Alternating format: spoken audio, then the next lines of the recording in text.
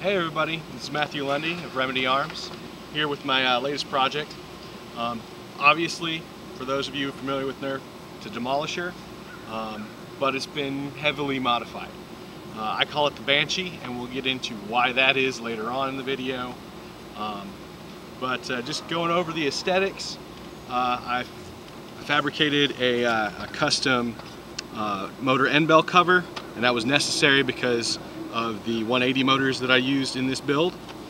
On the flip side, I have a Blaster Smith's UK 3D printed battery box cover, and that was to make room for the 2S LiPo pack that this thing runs off of.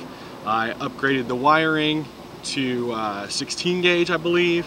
I put in a 5 amp micro switch and just streamlined the process, pulled out all the the thermistor and the locks and various other things. Just try to get the most power out of this blaster. As far as the bodywork is concerned, this is the original foregrip for the missile launcher attachment, but I decided I didn't want all that bulk up front, and I kind of liked the idea of it looking a little bit like a bolt gun from like a Warhammer 40K universe.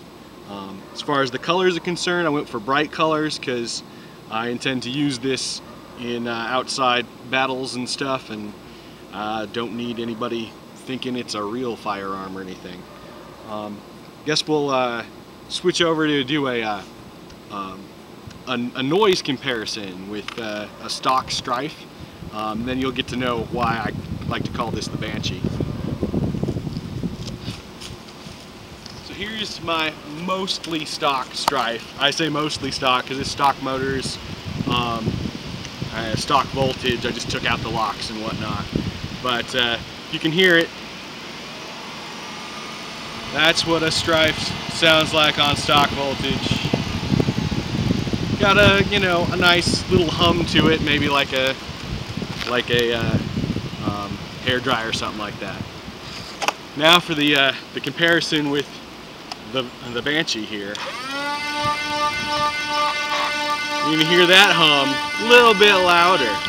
When this it's not fully charged right now. When the pack is at optimum voltage, this thing screams. But we'll do a little firing demo for you. There's a little bit of wind going on here, so I'm not going to go for range or try to measure it in that case, but I'm going to go for high rate of fire just to see what show you guys what this thing can do. Ready? Mm-hmm.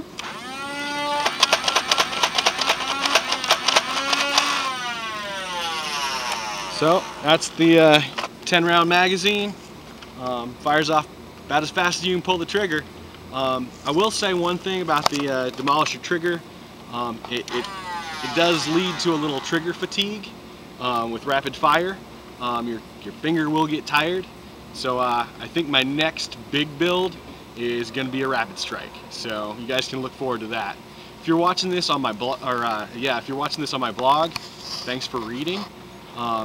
Please follow my blog. If you're seeing this on YouTube, check out my blog. It'll be in a link will be in the description box.